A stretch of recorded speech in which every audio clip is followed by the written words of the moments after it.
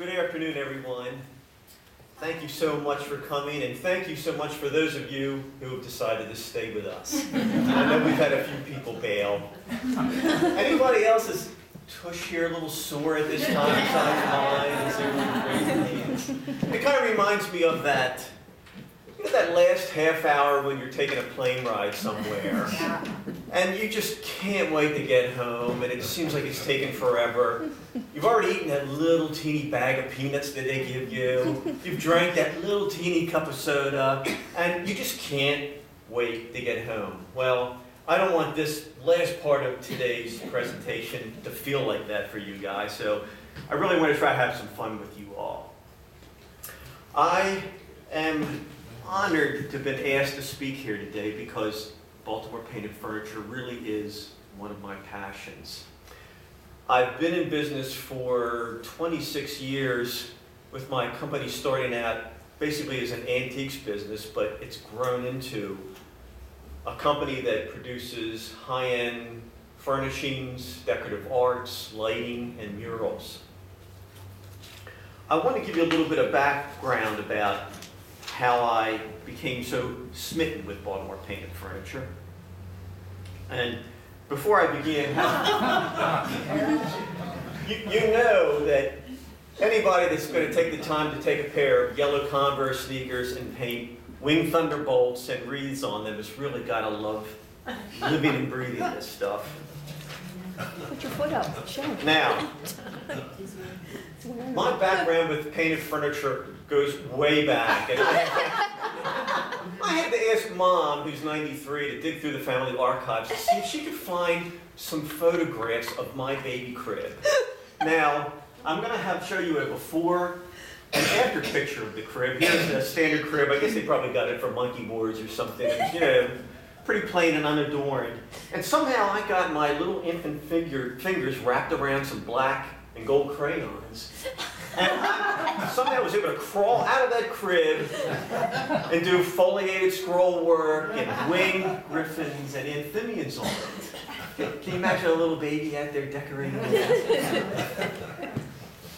Now, probably when I was about 4 or 5, Mom took me to the museum, and there I beheld these incredible painted chair crest rails and was amazed to think that somebody would take the time to paint scenes of houses on a chair. How amazing to me. So as soon as I got home, I got my crayons out. And as you can see, I've done my versions of Mount Clair, Willowbrook, and Homewood, but unlike Francis Guy, I have myself there playing catch with my dog Misty at the top, and there I am down here riding my tricycle.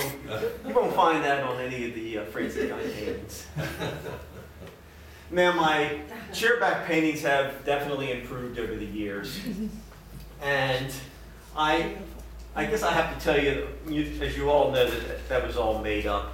But the fact of the matter is, I was a probably first or second year art college student, and my dad, a huge lover of antiques and a collector, would frequent Sam Patterson's auction house that many of you here from Baltimore might have known about Patterson's. It was really the place to get great, great stuff. So Dad comes home with this set of very, I would say, homely Baltimore chairs that had already been stripped of their paint. They were in the raw. And under his arm, he's got what I was teasing Bill Elder about earlier. So he's got a copy of the Bible. He had gone to the library and got out Billy Elder's book on it was the museum show from the mid-70s. And Dad asked me if I would paint this set of chairs for him with these scenes of houses on the back. Believe me, this was not them. This was some years ago. I was in my 20s, and I was more interested in Jackson Pollock and Robert Rauschenberg at that time.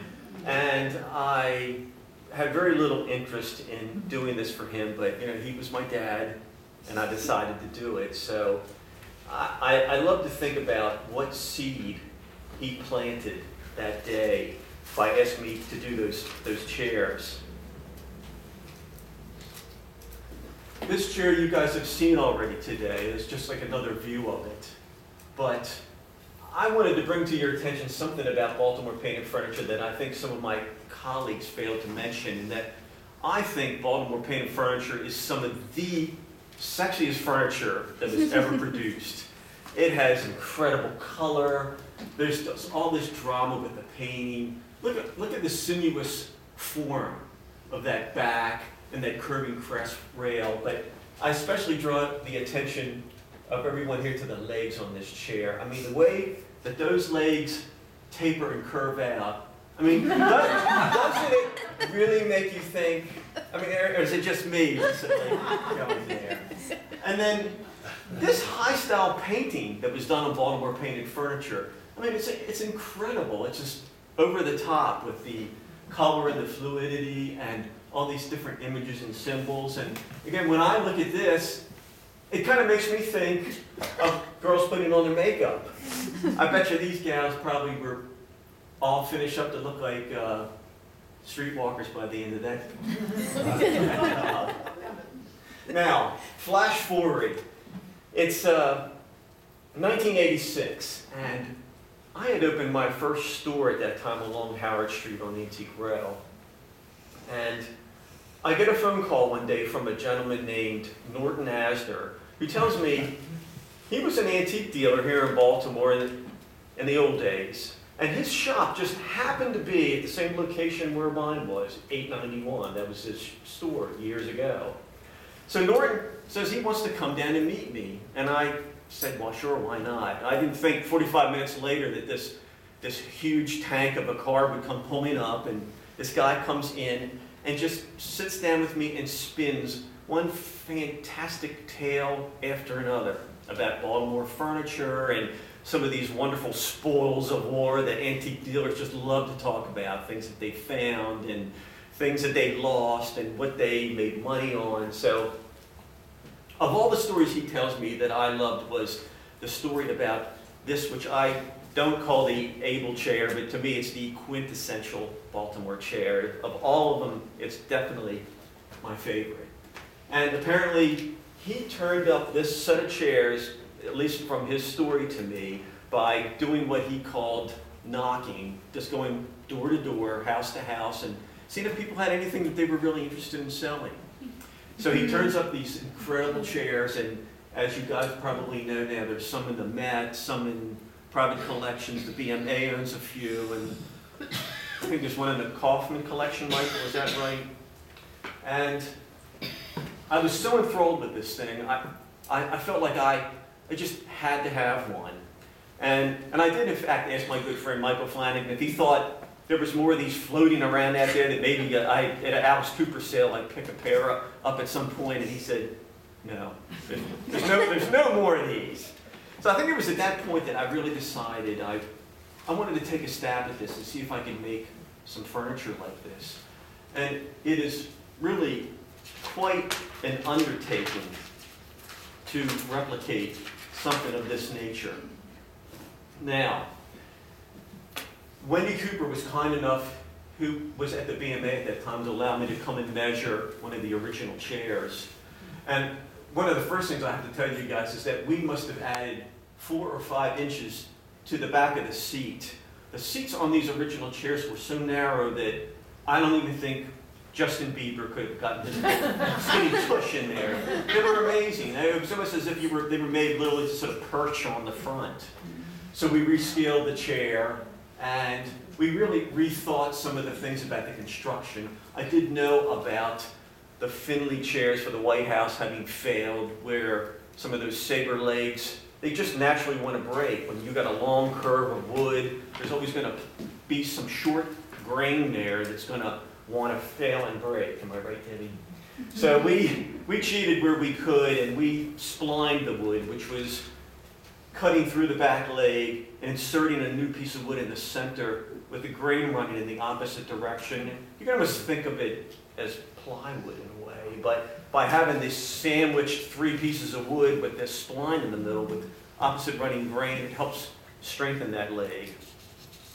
We've done this chair in the original chrome yellow, green and gold palette, We did some in black and red, which I have retained a pair for myself. I just love those. And we also did it in an off-white palette. There's a picture of one right here in the black palette. Oh, and by the way, this is how we save parking spaces at McLean. There's no folding plastic lawn chairs. Now, I love this chair so much that I managed, when given a mural commission a few years ago, to actually sneak one into the painting. And this is a full-size figure. Here's the entire mural. And if anybody's ever down at the Tremont Grand, you got to sneak into the lower men's room because that's where it is.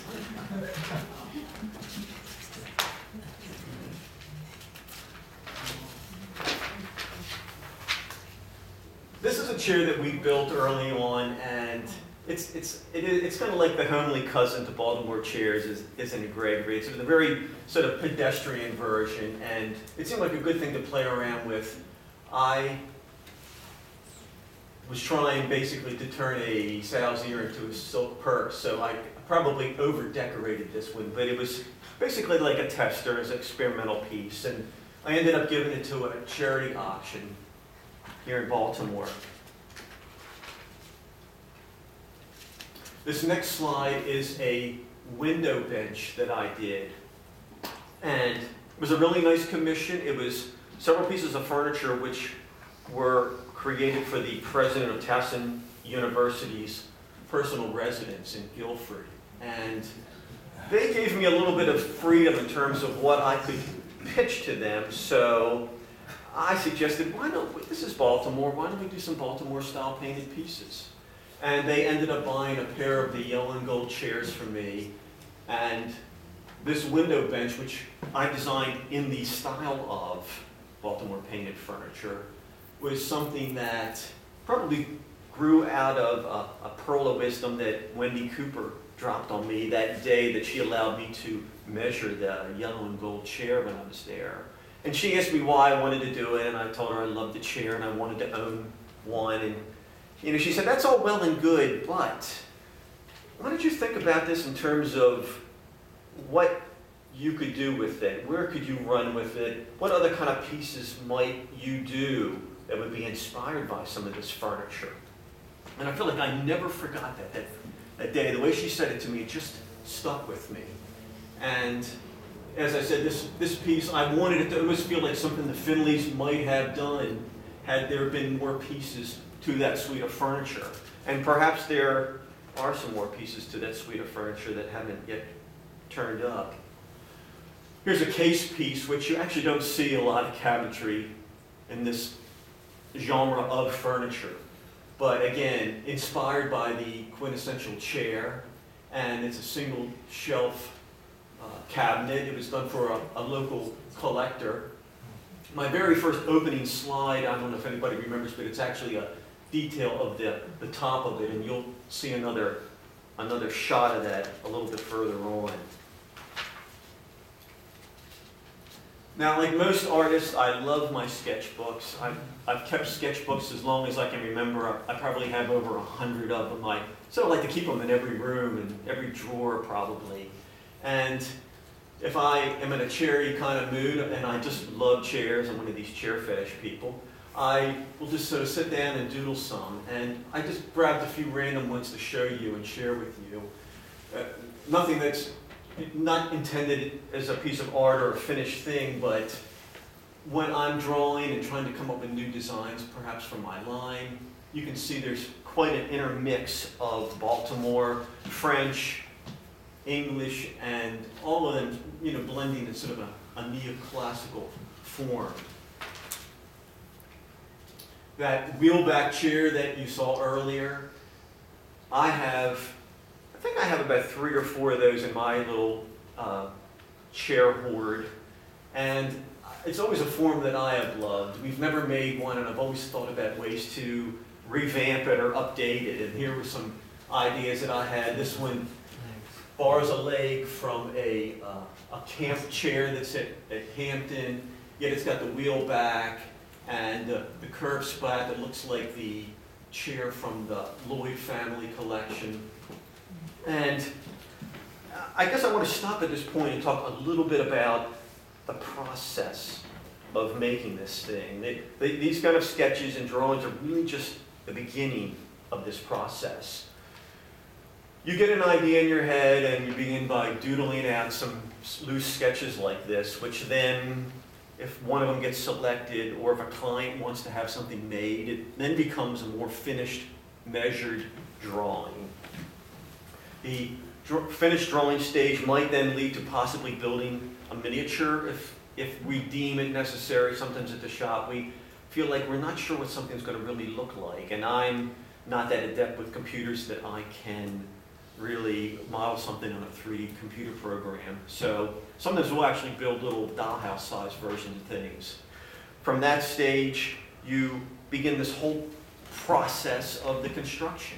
You know, there's the wood choice. And if I'm doing something that's inspired by Baltimore painted furniture, you really want to have a smooth surface. It's all about the surface. And anybody who has looked at this furniture will know that you're not seeing a lot of grain telegraphing through that decorative paint would interfere with the look of it. So there's that process of choosing a wood like a poplar or a maple or perhaps a cherry, which I think probably would have been standard procedure even in the Finley's day, to use those woods to work on because they have a great surface. You need to get that surface smooth. You need to get it gessoed and create this skin, so to speak, of what you're going to then work on next. The decorative painting, the base color goes down, the decorative painting is then put on. I use whatever is available to me. I'm not like a stickler that I'm trying to reinterpret the way that they would have done it in 1815. So I still hand cut stencils, sometimes just out of cardstock, or I might use a little electric needle and burn them out of acetate. I have no problem using spray paint if I can get the right color, or we just mix a color that we want into a small gun and then spray it through the stencil. That gives me my basis of the decorative painting to work on top of. And then from there on out, you grind to a halt and you're doing a lot of handwork with very small liner brushes. I love these brushes that have bristles 2 and 3 inches long. They reduce the amount of handshake. You know, the older you get, I think, and I'm sure this doesn't happen to Debbie, but I occasionally will find this little bit of handshake that will really interfere with getting that fine line work done. So these long brushes, it acts like a shock absorber of sorts. It helps minimize that. Now I'm going to get into the meat and potatoes portion of my talk.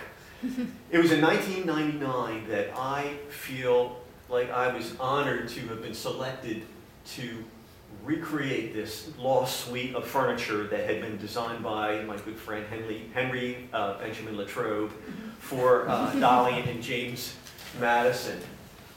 And I say I was honored to get this job, but it really was a labor of love. As my good friend Janice would say, the road to hell is paved with good intentions. I really wanted this project, but it dragged on and on forever. But nevertheless, it was probably one of the most eye-opening experiences that I had by almost feeling like I was back in the day with the Finleys and working with this idea of recreating this furniture from these wonderful watercolor drawings that the Maryland Historical Society owns and gave me access to. I even went down to Gay Street and walked around where their shop was. You know I'm crazy for this stuff, but breathing in the air thinking, God, the Finleys, they were down here. You know, it was a few hundred years ago, but this is where their shop was. Well, we created a single window bench, just 2 of those Christmas chairs, and 1 of the Grecian sofa. Thank God I didn't have to make all the chairs that the Finleys did. And just for comparison's sake, I wanted to put one of those Christmas form chairs side by side with the quintessential chair. Just interesting to see the 2 of them together. And I like to think that the yellow chair, which came later, perhaps by 7 to 9, 10 years, I'm just going to put a guess on it, but they gave it this round turned front leg because they probably had so many problems with those saber legs. I imagine they just did not want to make anymore. And it is a difficult thing to make, and you know, those chairs were like sculptures to recreate them. Here is a end view detail at the top of the sofa back, and then a front view of the Grecian sofa that we did. And again, you know, it really is, I'm not going to show you more body parts, but it's very sexy furniture. I mean, it's very curvy and voluptuous, and this patriotic color palette, which we, of course, didn't have anything to match to, but just did our best based upon the watercolor renderings that Latrobe had done. So we knew that that's how they had been painted. Now, I guess about a year or two ago, I was contacted by PBS. They were shooting a film documentary about Dolly Madison, and I was honored that they wanted to pick my brain to see what I knew about locations where they could shoot and some of the furniture that we had created for the Madisons, and if I could help them track some of this down because they actually wanted to use it in the film. So I've just stolen a little snippet out of here, and if this thing works right, I will let you get a little short peek at this.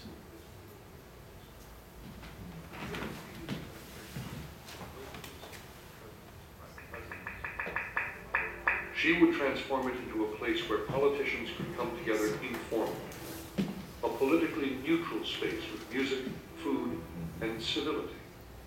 She began by decorating and furnishing its austere public rooms.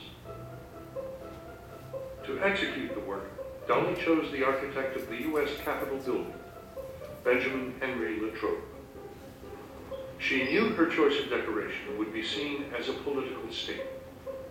The president's house had to be elegant enough to indicate the power of the office, but it also had to reassure the most pure-minded of Democrats that this was an executive mansion fit for a republic. One of the great gifts that Dolly brought to James Madison was this understanding, unconscious, intuitive, of the importance of symbols. And she understood she was creating a symbol for America. Dolly required that the furnishings be American-made.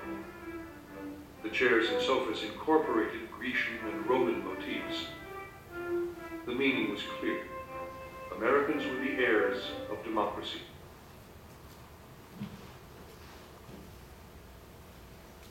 You know, they had the nerve to turn me down. I asked if I could play Latrobe. No experience, but I really think I've been good. At any rate, it's a great little film, and PBS did it. I'm sure it's probably available online or maybe on reruns, but I know you would all find it very interesting. I have a few more sketches that I wanted to share with you. These are a little bit more of a finished drawing done in elevation, and they're measured. And as you can see, they're all drawings for benches. I believe the bottom one we built, the other two were probably never realized. But this Baltimore furniture has just constantly influenced me, as you can see in the upper drawing with the round bolstered arms, which you've seen today over and over again, and a very standard thing that was done on Baltimore painted furniture. The middle drawing has these small quarter-round lunettes, they are called, which are on all four corners of that piece, and they act to capture the cushion, to keep the cushion from sliding off. And this lowest one is a saber leg, and this egg and dart molding that you've seen similar details like that on some of the William Wiesand furniture. Here is a series of the trophies that you've seen on some of the other pieces today in slides, things that we painted. We recreated the Morris suite of sorts for our clients some years ago, and I did my best to get my hands on as many images of what the Finleys had actually done for those trophies. But there wasn't enough to go around, and so I had to improvise. And if you look hard, I was able to hide a lacrosse stick in one of the. But they are all symbols of music and arts and war and different things. And I actually did reach out to some of these sources like the Percy A. Fontaine and Thomas Hope books, trying to help me find just the right images to work from. Next up is this wonderful card table, and I guess it's really where I sort of want to start conclude my talk by discussing sort of this long-term influence that Baltimore painted furniture has had on my career as an artist and a designer. And you know, I just love these forms, and again, instead of slavishly copying them, I feel like the bar was set extremely high by the Finleys, and by studying this furniture over the years like I have, I really strive to do the very best that I can. This construction and design and the painting of it all is so beautiful. And I guess I feel like I sort of have a responsibility to uphold. I'm carrying the torch, so to speak, for some of these Baltimore cabinet makers. And you can obviously see the direct influence of this more like pier table that we did a few years ago for a private client. It was simply built in poplar and paint grade woods, and the client asked us to do a faux bois finish in like a zebra wood with a faux mahogany trim around the top. But you know, that form is there. It's very Sheridan-like. You can see the little ears, as I call them, around the top, and the notched front. And we gold leafed the cuff on the leg and the ring around the leg. Here, side by side, is a window bench which features those little lunettes that I just spoke of a little bit earlier. And I've always loved this window bench, and I still kick myself for not waiting it out. There was one of these at a Richard Opera auction many years ago where I was. It was in poor shape, and the lunettes were gone. It had been repainted, and I just had some other appointment and could not wait to see if I could snag that thing. But at any rate, that's probably why I've always loved it and thought it would be a fun thing to reinterpret it as a coffee table that we did for a client. And you know, this cutout shape, which acts as a great basis for that large enthymeme, it's so much fun. You know, someone once said to me, you know, some of this furniture is kind of like costume furniture. It's like the costume jewelry of furniture. I like to think of it as the Finleys knew what some of this wonderful high-style furniture looked like. It was just dripping with fire-gilded bronze ormolu, and yet they didn't have probably access to a lot of that. So what's the next best thing? If you don't have it, you do a faux painted version of it. And the colors of some of the things were so wild at the time. I know we looked at some of Debbie's slides with these restored colors, and it's just amazing the brightness and the variety that you see. There's an example of two different benches that my company has produced. The upper ones, I think we made about 16 of these, and they are also down at the Tremont Grand, which, by the way, was the Baltimore's Masonic Temple. It's in the 200 block of Charles Street.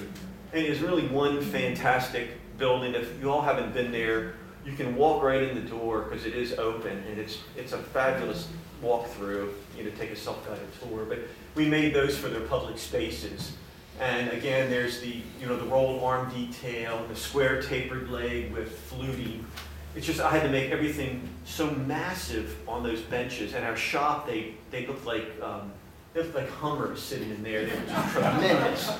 But this huge space down there at that temple just sort of engulfs everything. And really, it ended up being a good fit. I did cardboard profile cutouts of them in full size and took them down there first to look at them just to make sure I had the proportions right. The bench below, saber legs, it's got that round turned arm on the sides, but in this modern fabric and in like a stained grade walnut finish, you know, it really takes on a somewhat very contemporary or transitional form that could work with either antiques or modern things. And here's that wonderful sofa from the William Wan suite, which is I guess, my second favorite group of Baltimore furniture, and I wanted to give you a little preface of that so that I could then talk to you about some of these coffee tables, which we've made quite a number of actually, and in all sorts of color palettes. We've done them in the green color palette and an off-white. The one below is done in, you know, the typical red and black with a gold trim work. And again, you know, window bench, coffee table, it's kind of a no-brainer. It's a good way to talk somebody into building something that was sort of Baltimore inspired. The one above is a lot simpler with a stained gray wood top, and that client loved the shape and the form because it is a great shape and form. It just looks, it's a whole other animal minus all that decorative work.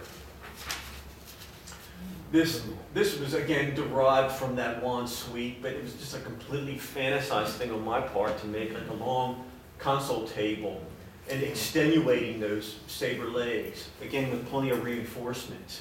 We did a cane top on it, which I thought was kind of fun. You don't usually see a console table with a cane top, and we gave the client an option of a glass top if they so chose. And here, lined up in the shop, ready for delivery, were 3 pieces that we did for our client. A pair of pedestals, which are actually a fairly reasonable copy of a pair. Gregory, what museum? They're at West somewhere, right? Have you ever seen those? Yeah, I'm sure they're Finley. And they're a dark green color palette, and I forget what museum has them, but where are they? St. Louis, that's right, thank you, back there in the peanut gallery. The pink on the cheap seats. The yellow cabinet you saw earlier, and then the one to the right, again, this was strongly derived from that red and black suite that was designed by Latrobe for William Wiesand. It has a small saber leg and very similar decorative detailing in the paint. This was a favorite project of mine, a bench that a client brought to me. It had been, unfortunately, overpainted, but it was a period 19th century Baltimore piece. And I was given the opportunity to redecorate it, and a twist that we added, which I think probably is something the Finleys probably would have considered doing themselves. The clients had a great love of music and the arts and theater. So instead of a romantic landscape or a house scene, we did these trophies or cartouches with, you know, the comedy and tragedy, and the other one had the scenes of music. I even went to the Thomas Hope source book to try to get a good face to work from that had that nice, strong, neoclassical look to it. This is a center table I made a few years ago, not for a client, just because I wanted to make it. And it's great when I have a little extra money around from time to time that I can do that and build a piece. But I just wanted to make this form. I was inspired by something out of the Percier and Fontaine book, but I just kept thinking, you know, I bet the Finleys would have liked that table, and I bet the Finleys had given them enough time, maybe would have considered building something like it. So it's a very strong classical form. The paw feet were something that instead of carving, I sculpted them from clay and made a rubber mold and recast them in resin, and then they get gold leafed. Here's a detail of the pedestal, which I took the Percier and Fontaine engraving and just sort of Finleyized it, so to speak, to try to give it that look that I think that they were just so famous for. You've seen a nicer color image of this Brown family pier table, but I included this image first because the following slide is a collector's cabinet that we were commissioned to do, and it was inspired in many ways by that piece. You'll notice there are the round reeded cuffs that go around on my piece, they're half-turn pilasters, and this faux marbling is unfortunately not very well read in this black and white image, but there's like a warm sienna brown faux marble base on this. And this collector's cabinet had a single door, and there were 4 of the country homes painted in their Mondawmin, Tyrconnell, farmlands, and Willowbrook. This table, which you've also seen today, I guess great minds think alike, because I know we've picked some similar slides here, but I love this X-form table, and I love seeing it over and again in its different manifestations. I was thinking about this about the same time I made that center table, and I thought to myself, what if I pared this thing down to its most salient elements and did more of a contemporary version of it? So what I came up with was what I call my Delphi card table, and I did it in I call it a Steinway piano black lacquer, where it's just layer upon layer of lacquer, and they're all hand rubbed in between, and then layer upon layer clear lacquer over top of it, save for the water gilded reeded columns. And then the little footers are actually, I had Carl Saar, a great metal artist in here, hand forged those for me out of brass, and they slipped up on the table. So again, you can obviously see where my design inspiration came from on this piece. I went to the trouble to carve that little cockamamie finial that you see there, because I thought it was such a great little detail. And I put it on my table, and it was just like a bump on a log. It just did not relate at all, so I ended up not using it. When you flip my table open, it has a bird's eye maple veneer top on it. Now, I guess to carry on the tradition of this high-style painting and always look for something new, which is sort of part of the business that I'm in. There is a real fashion connection to furniture these days. So we're always looking for another new design, another new finish to do. And this particular cabinet is something that's in our regular line of furniture called the Cuvée chest. And it features what is done with painting, but it's a shagreen finish, which shagreen, in the real sense, would have been a type of fish skin, sometimes from skate or stingray, that's dried and prepared and can be dyed, and then it's almost veneered over top of a substrate. And of course, we do it all with our multi-layered paint process. The trim work around the upper legs, knobs, and edging of the top is all done in a faux ivory, which the photo doesn't do it justice, but we take great pains to make that ivory have the right variation. It's got fine, feather-fine, thin black cracking lines in it, and that multiple lacquer coating at the very end is really the thing that makes this stuff, I feel like, look as good as it does. My last slide is another new piece to my line, which is called the Garrett cocktail table.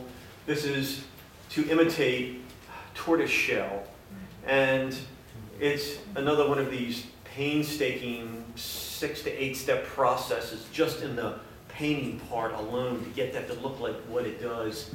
Then we divide the different panels of tortoise shelling up with what, and you see the white lines is actually like a faux ivory and ebony.